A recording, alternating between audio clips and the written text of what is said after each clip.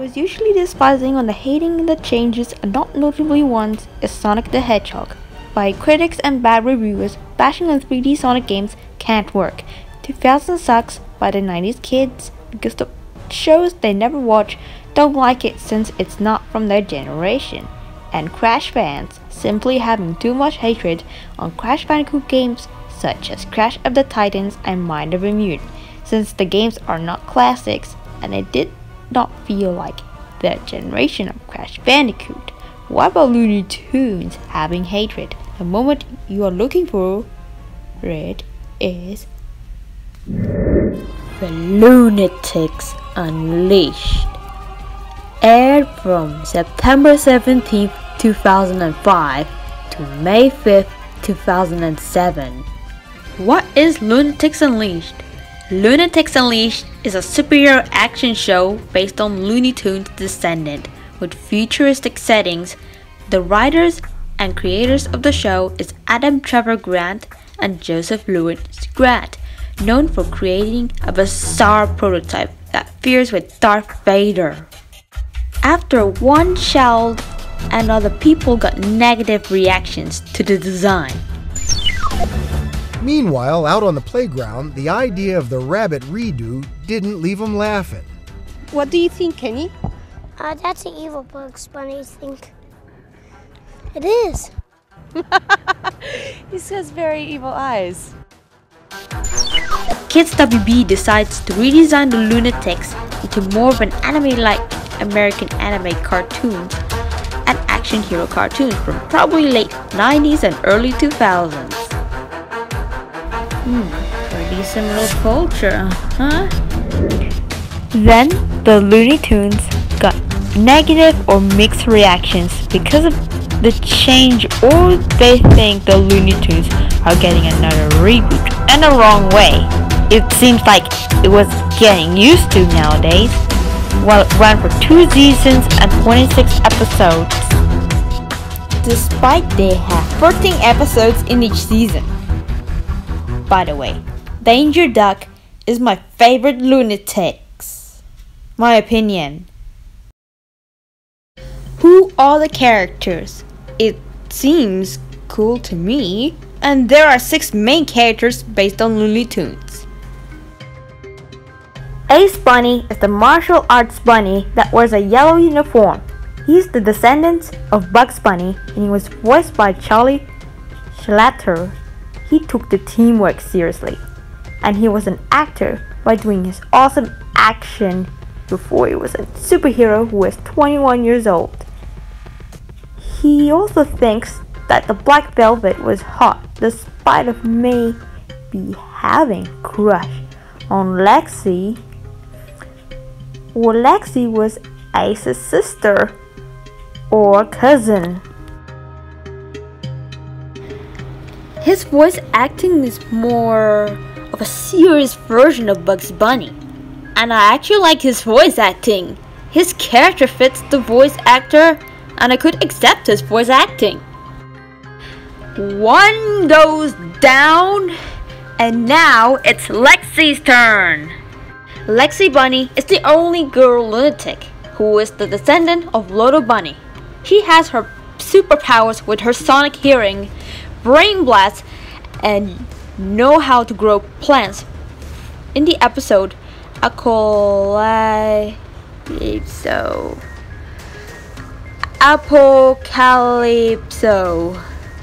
her relationship is very close to her brother or cousin, Ace Bunny. Even though that I have a username, Sonic12lexi's, which is Sonic, the year 2012, and Lexi Bunny. She was voiced by Jessica DeVico, and her character is actually good with her voice and her superpowers. By the way, the best part of her is when she says that she was in the spotlight like Danger Duck, and she is 20 years old. We are waiting for this. The next one is going to be Danger Duck is the most selfish duck with a subs of money. being a boss even though he is not technically the boss of the Loonatics, and nicknaming Zaldavia Boss Lady.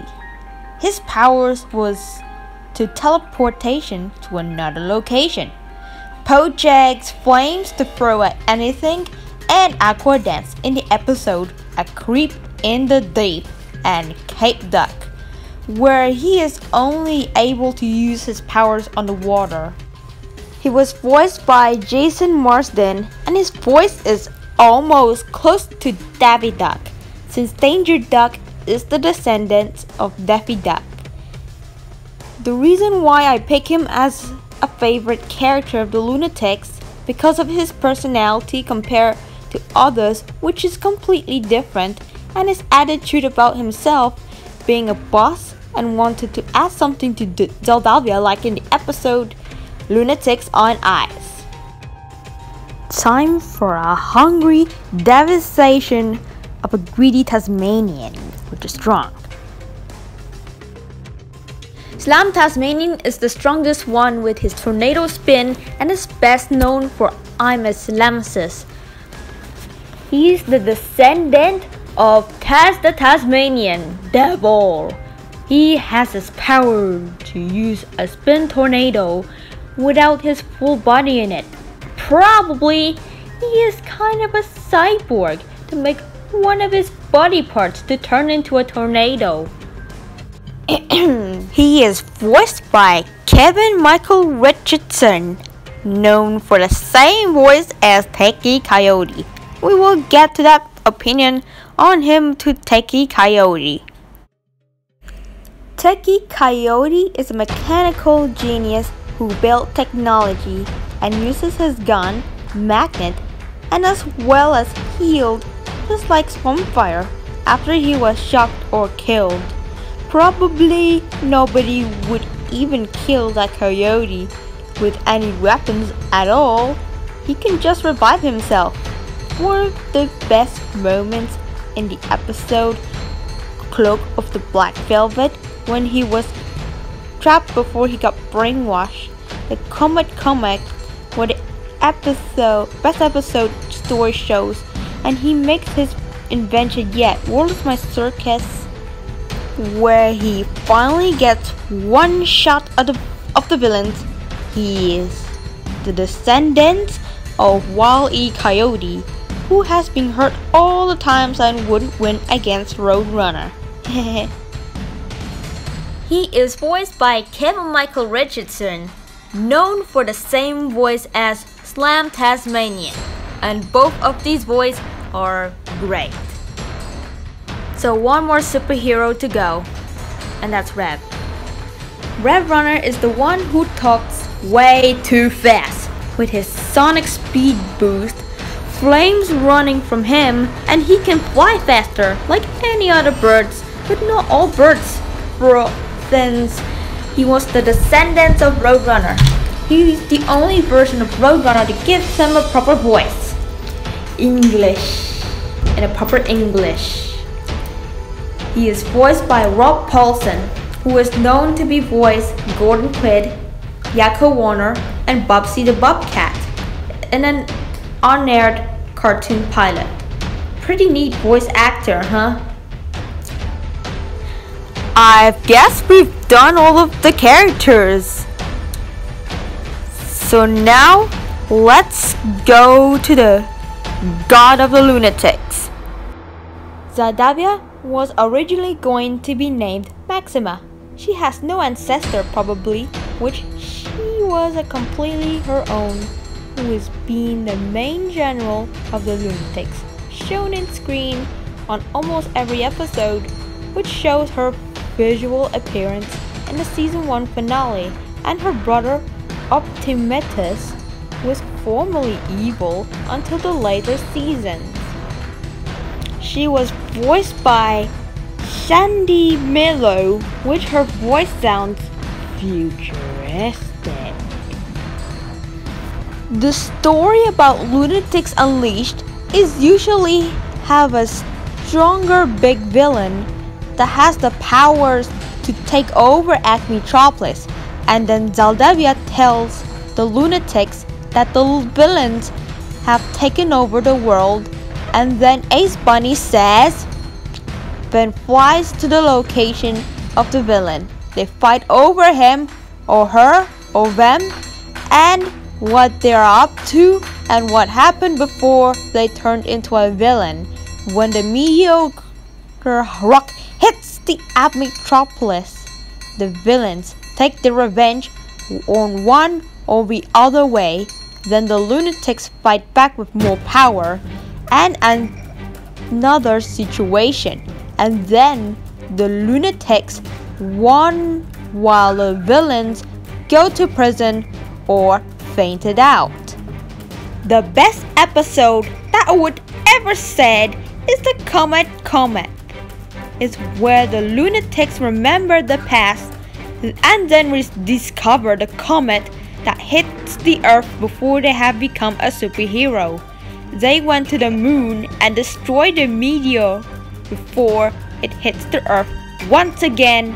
And I actually love this episode and brings a lot of memories from my childhood. There are villains in the show, such as Weather Vane, who controls the weather, Black Velvet, who turns the city into darkness, Ringmaster, who mutated humans into animals, Pierre Le Pew, who was not letting Slam win the wrestling competition, Massive, who controls the gravity, Dr. Dare, who turns living things into stones or create a mutated stone, Cypher, who drains the lunatic's power into his, and Mastermind, who is the rival of Tech with the same power, but her plans has been more into scientific ways. The villains in the show are very original, and it sounds like these villains are exactly different, and it sounds amazing that the villains would do while the lunatics may fight them back by the plot. Before they were villains, they lost their job, saw the meteor, and then they would unleash their revenge. Musics aren't very memorable at sometimes, since there is no OST of the Loonatics on YouTube, and was composed by Thomas Chase Jones, since he produced 2 intros in each season. The first season has a story background telling, with all the 6 main characters, their powers, and their years from 2005 to 2772. The music sounds very dark and epic, which is the best music I ever heard. The second season is alright, but they bring back the classic Looney Tunes and not just the heroes. The lyrics are kind of annoying at some point, since it doesn't make much sense for the show. The music overall is mostly decent, and a very few memorable soundtracks, but still have no name. This show has some great characters' personality, and quite unique in their voice acting as well. Their story is very simple and light and dark-hearted to add more satisfying scene to it. It has good background story and awesome catchy season 1 music, while the rest of them kind of meh or forgettable. The villains also make a great plot, and without them causing the Lunatics fight for at least nothing.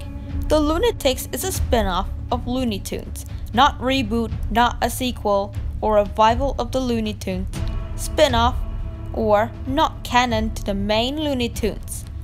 The reception was first discussed with the designs until many years later assumed to be underrated. Does the Loonatics to me being hatred? I would say no. The Loonatics Unleashed got 9.1 out of 10. But I highly recommended you to watch it if you haven't seen it before. Thank you. But I'm not forcing you to stop liking it.